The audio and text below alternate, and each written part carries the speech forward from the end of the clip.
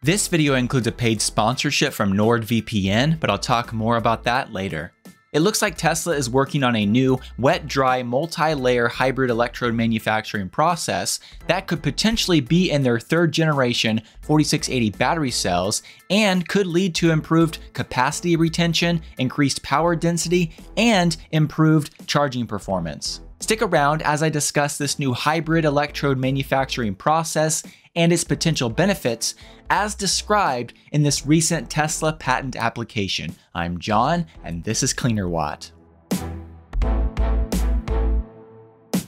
The first generation 4680 batteries from Tesla were quite a bit of a disappointment, especially when it comes to charging performance and energy density, and only incorporated Tesla's dry battery electrode manufacturing process on the anode side of the battery and not the cathode side. However, the Tesla Cybertruck will use Tesla's new second generation Cyber cells, which should be 10% more energy dense than the first generation of 4680 battery cells, and hopefully will have better charging performance as well, as I will discuss later on in the video. Despite this energy density increase though, we still don't know if Tesla has started incorporating dry electrode manufacturing processes on the cathode side.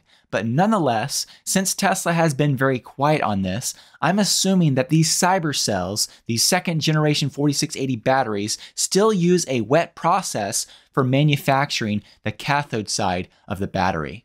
Now, as I move into this topic, I think it's important once again that I just quickly step back and talk about the difference between wet electrode manufacturing and Tesla's dry process. Manufacturing the cathode and anode of a lithium-ion battery is generally done with a wet process that involves mixing the active electrode powders together with solvents to form a slurry, which is then used to coat the electrode foil. The coated foil then goes through an oven and when dry, goes through a calendering process to further compress the active material onto the foil. The machines necessary for this wet process, especially ovens, take up a lot of space on the factory floor, and in addition, it takes extra time to do all these processes and to dry these electrodes. However, with Tesla's much improved dry battery electrode manufacturing process, which is an adapted technology from Maxwell Technologies, who they acquired. This dry process requires no solvents or drying ovens,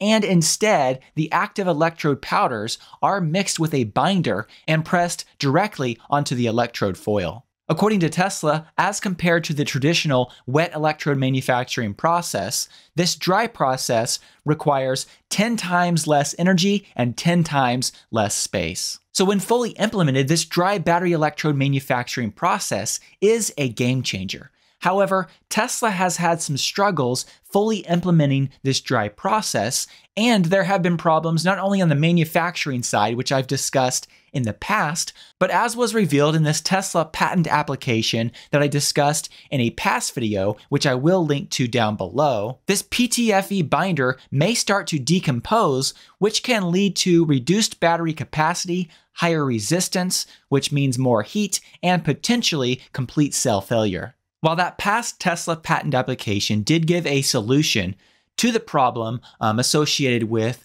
the dry battery electrode process and the PTFE binder breaking down, Tesla appears to be working on another solution with a new multi-layer hybrid electrode manufacturing process that incorporates a wet processed layer and a dry processed layer to improve battery performance.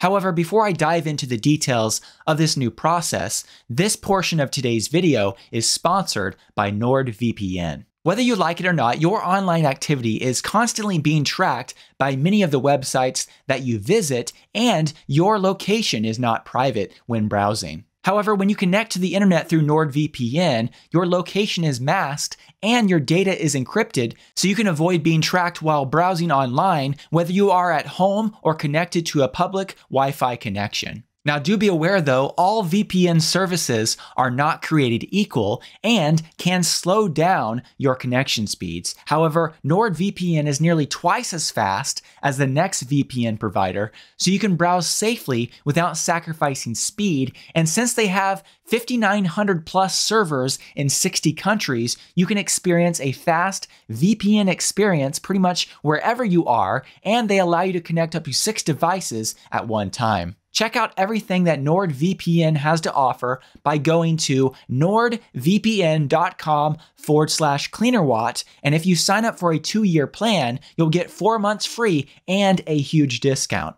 Also, don't worry, it's risk-free with Nord's 30-day money-back guarantee. Okay, now moving back to the details of this new Tesla patent application, I did a little bit of research and found that this is really a revisiting of an exact technology that Maxwell Technologies developed previously. Tesla acquired Maxwell Technologies in the past, and they recently applied for this patent application with the same title as the previous Maxwell Technologies patent application. And here's how this technology is described. In some embodiments, the multi-layer hybrid electrode film comprises at least one dry cast electrode film and at least one wet cast electrode film. Now, it is clear to note here that when we talk about a hybrid with a wet and dry, we're not talking about having a wet process cathode and a dry process anode. We're actually talking about wet and dry process on a single electrode. So a multi-layer, for instance, anode, incorporating both wet and dry layers. And this patent application does describe variations of this design. For example, it describes a multi-layer electrode film where the wet and dry electrode films are in direct contact with each other. And then it also describes a design where you have the wet and dry layers that are separated by a third layer, which can be made up of a composite powder paste, a composite film, and or an adhesive paste. With that being said, what are the benefits of this new potential multi-layer hybrid technology? Well, it's described here that this particular technology leads to, quote, a reduced rise in equivalent series resistance, and also, quote, can allow the device to have an increased power density. My understanding of this is when you have lower equivalent series resistance and you have higher power density, that leads to faster charging performance. Basically, when you have higher power density, that means that you also have not only a high discharge power rate, but you have a high charge rate. And when you have reduced resistance during charging, that means the battery creates less heat, which is one of the limiting factors that holds back a battery from charging very fast. If that battery creates a lot of heat, heat can destroy a battery, so the BMS system has to make sure and throttle down the power when it comes to charging if there's too much heat. So if you're able to have a lower resistance here, this allows you to charge a little bit faster. There are, of course, other limiting factors like the anode materials itself and how that's put together, but nonetheless, this is interesting and could lead to faster charging performance with this technology. Now, interestingly enough, in that past Tesla patent application that I previously mentioned, talking about the problem with a PTFE binder degradation, increased resistance was a thing that was related to this breakdown of the PTFE binder. I believe this potential for increased resistance could be one of the reasons why the standard range all-wheel drive Model Y that's equipped with Tesla's first generation 4680 battery cells charges so slowly. For example, according to evdatabase.org, the long-range all-wheel drive Model Y equipped with 2170 batteries is able to go from a 10% to 80% state of charge in just 27 minutes. However, on the flip side, Brandon Flash, who published a YouTube video in the summer of this year, tested the charging performance of his standard range all-wheel drive Model Y, and it took 41 minutes for that vehicle to go from a 10% to 80% state of charge. And when you look at the miles being added per minute of charging, that is very slow as compared to the 2170 equipped Model Y. Now, beyond this multi-layer, dry, wet, hybrid electrode manufacturing process that I'm describing, Tesla's second generation 4680 battery cells, or their cyber cells, could actually charge faster than the first generation 4680 battery cells, even without this hybrid multi-layer electrode design. At GhostandSkater on X.com recently posted a great thread with a theory as to why Tesla's Generation 1 4680 batteries charge so slowly, and it seemed to be partially due to the copper flower-shaped plate that was attached to the anode current collectors.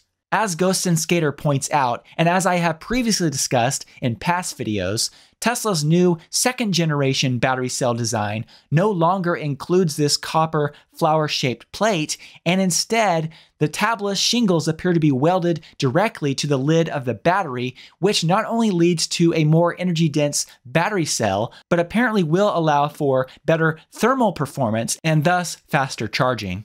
Since this is a cell design that should be used in Tesla's new Cyber cells, the charging performance of the Tesla Cybertruck should be much better than the standard range all-wheel drive Model Y that was equipped with first generation 4680 battery cells. However, it looks like this new technology from Tesla, this multi-layer hybrid wet-dry process, very well once again could lead to even better charging performance on top of this new design with the Cyber cell. In addition to those benefits from this multi-layer hybrid technology, this patent application also describes the benefit of, quote, a reduced loss of capacity over the life of the device. So lower resistance and higher power density lead to faster charging and better performance of the battery cell, and apparently these battery cells will be able to maintain more capacity longer with this new technology. So these are some pretty big benefits from this technology. However, do note that this new hybrid approach may signal that the dry process alone still needs a bit more development to meet the desired performance and life cycle demands that Tesla wants to get from their batteries. While I wish this new hybrid manufacturing process was not necessary because, once again, the dry electrode manufacturing process is so much more efficient, this hybrid process could serve as a good in-between for now while Tesla continues to develop out their dry process. So my thinking is it's very possible that Tesla's third generation of 4680 battery cells could incorporate this new multi-layer hybrid wet-dry electrode manufacturing process, and then maybe with Tesla's fourth generation of battery cell, they will fully incorporate 100% dry electrode manufacturing processes. Do let me know what you think about all this in the comment section below. I'd love to hear from you. And also I'd like to say once again, thank you to NordVPN for sponsoring this video. Remember to check out everything that NordVPN has to offer by going to nordvpn.com/Cleanerwatt. And if you sign up for a 2-year plan, you'll get 4 months free and a huge discount. I will put this link in the video description below. I also want to say once again, thank you to all of those of you who support me through Patreon. Your support makes a big difference and really does help make these videos possible. If you'd like to find out more about how you can support my work through Patreon, I will put a link in the video description. Thank you so much.